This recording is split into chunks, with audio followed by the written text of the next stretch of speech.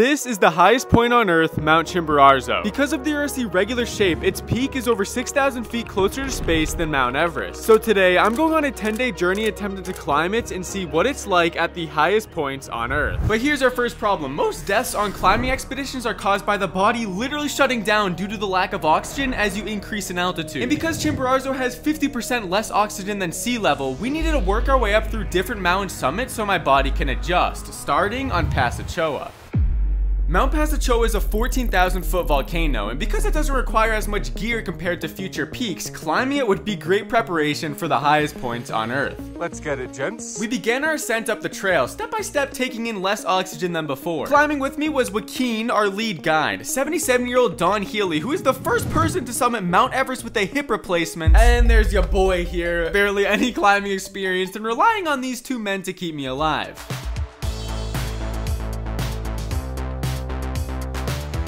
This is like light work for you though, right?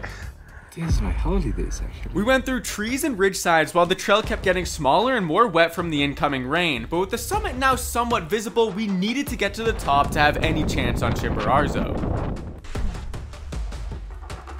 Mud pit right here. Oh my gosh! I definitely was starting to feel the altitude at this point, but after 4 hours of climbing, Joaquin led us into the clouds where we were on our final push for the summit. We're almost there, Don. Well done. This is it. Yes. If on a scale of 1 to 10, this compared to Chimborazo. Is this like a 1 or 2? While this was a slightly tiring hike with a small possibility of tumbling down hundreds of feet, compared to Chimborazo, it was literally child's play. With that, we had caught our first W, and now it was time to focus on our next step towards the highest point on Earth, Iliniza Norte. Coming in at almost 17,000 feet tall, Iliniza Norte is without a doubt a more challenging but necessary climb, and while driving to the trailhead, I could finally see how big it actually was. This is bonkers, fellas. Wait, Dom, what were you saying? There's people that die up there a lot? Google it. Unlike Pasachoa, people have actually died climbing Iliniza, but on Chimborazo, more people have died, so in my eyes, we were making progress.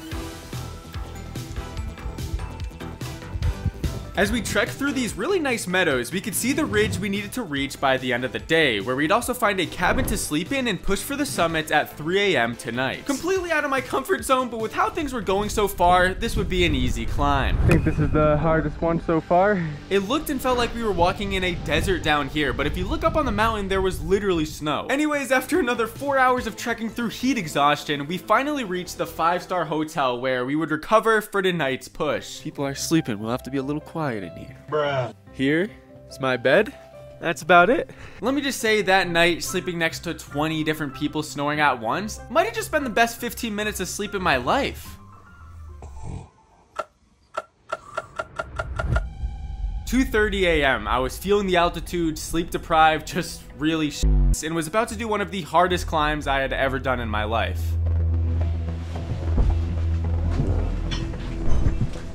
It was cold and dark, I was tired, but I knew that making it through this would prepare us and give hope for reaching the highest point on Earth. As Joaquin, Don, and I climbed over rock after rock, I realized I underestimated this climb due to how rugged it actually was. Luckily, the sun was starting to come up on the horizon, and we began to approach a small resting spot to admire the most beautiful view I had ever seen. Wow.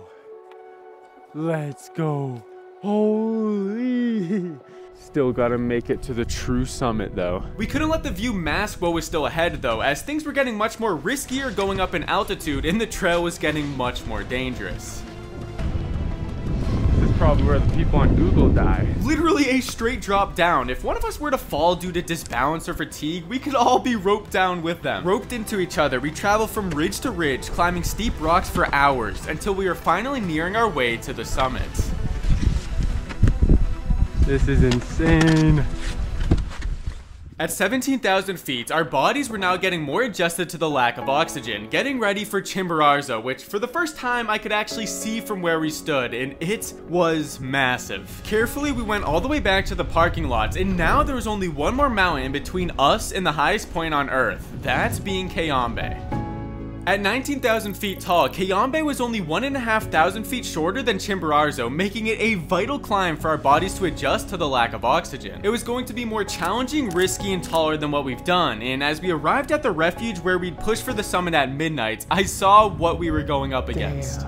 That's the summit up there, no way. That is our next step right there to climbing to the highest point on Earth. Unlike Ilaniza's refuge, Cayambe's was actually pretty decent. It had separate beds, a decent sized cafeteria, and of course... Here's the bathroom, it's pretty nice. The weather conditions looked great, I looked great, even Dawn felt great, and we went to bed that afternoon ready to wake up at midnight to get one step closer to achieving our goal.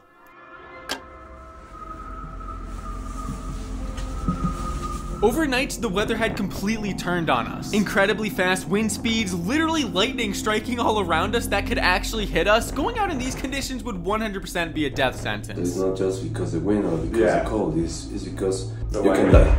Yeah. So we waited for the slight possibility that things would clear up.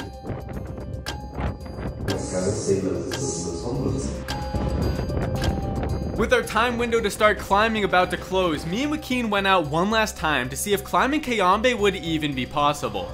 It's a little breezy out here. You can barely see. I think I even more. With that, we headed back to safety in the refuge, knowing that now we would have to fill an untouched 4,000 elevation gap to climb Chimborazo, which would make it much, much harder.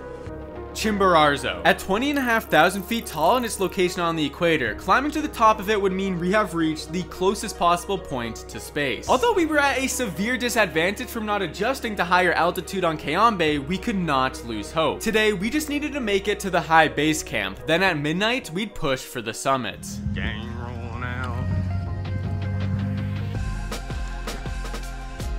As we headed for the base camp, it looked like a different planet out here, and although the weather was kinda gross, it wasn't anything to worry about, yet. A little bit of hail bouncing around. Better than rain, I guess. Joaquin, on a scale of 1 to 10, how tired are you feeling? Tired? Yeah. I swear, guides like Joaquin just do not feel pain, and we even had a new guide join our team named Manuel, and my man wasn't even wearing gloves, and it was cold. After what felt like hours moving over rocks, ridges, and eventually getting onto this massive glacier consisted of snow and ice, we finally reached the high base camp. Let's go. I genuinely felt like I was gonna throw up a little in some parts. All right, so here's the camp. Definitely gotten a lot more hardcore than the nice... Bruh. My brain's not working. At a new high of 17,300 feet in altitude, I had a headache, slowness of thoughts, nausea, and no appetite. All odds you're gonna be going up against once you enter altitude like this. With the weather now starting to look good for our climb, at 6 p.m. I went to bed, hoping I'd start to feel better, ready to give tonight everything I've got. I feel like I'm actually gonna throw up. If you feel sick, if you feel dizzy, that's it.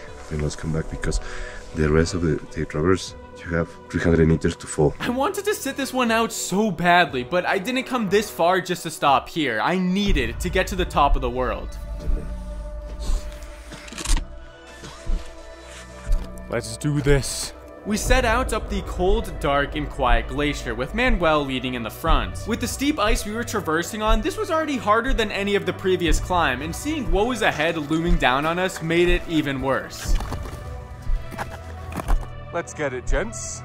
We were making steady progress up the icy mountain, but unfortunately Don and Joaquin had to untie from us to slow down a bit. So now it was just me, Manuel, and a few distant climbers working our way up the steep icy slopes that Joaquin was warning me about.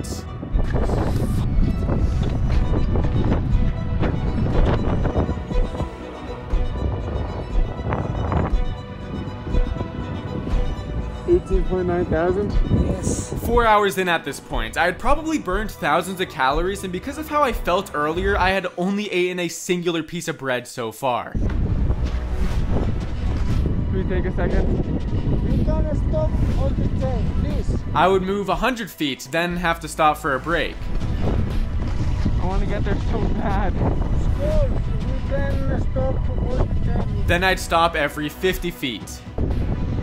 I go so slow, I'm gonna get frostbite on my hands. I don't want to stop in 2 minutes or 5 minutes, okay? I always believe you have something to give no matter how you feel. There's always something left. I just needed to move one more step at a time. I feel like I'm gonna pass out. We go back now. We go back. At 19,500 feet, just 1,000 away from the highest point on Earth, I turned back out of fear I wouldn't be able to make it down with how little fuel I had left. Honestly, this was the worst feeling of failure I've ever experienced, and I seriously thought that I had trained hard enough to be able to make it. And after, I just could not stop questioning myself about if I had more in me and all the things that I could have done better. While difficult, I've turned this energy into motivation, and everyone who subscribes today, I'm printing you all on a banner, and I will take you with me to the top of Mount Everest.